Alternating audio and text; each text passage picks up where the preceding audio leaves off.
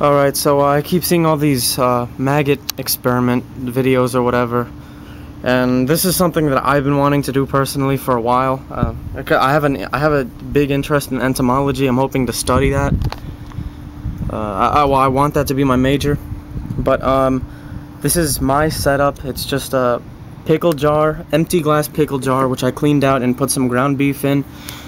I